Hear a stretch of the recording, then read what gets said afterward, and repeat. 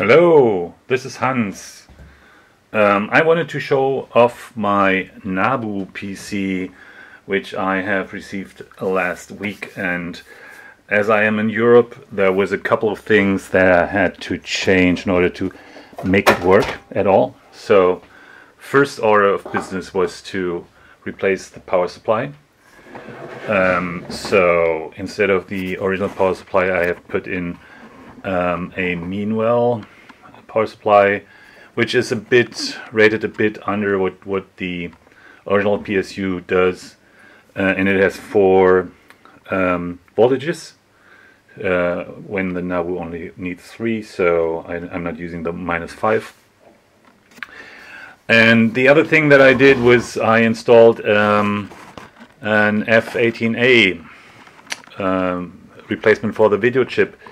The F18A is an FPGA based replacement for the video chip, and it has additional video modes like 80 charts per line. It has a coprocessor that you can use for fast scrolling, and it's a drop-in replacement. So basically you remove the original chip, which has been here, and put in the F18A board like that.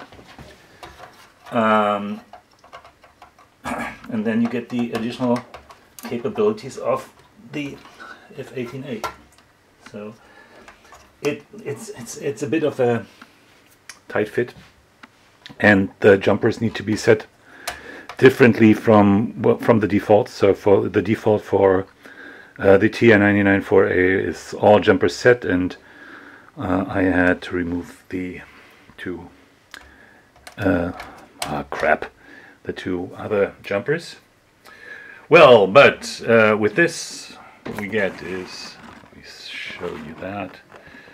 So let's start the machine up.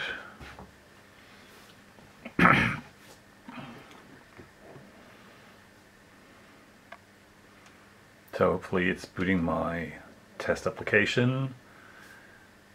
It is. So, and as you can see, it's a homebrew program that does 80 charts per line. So this is the F18A in the NABU.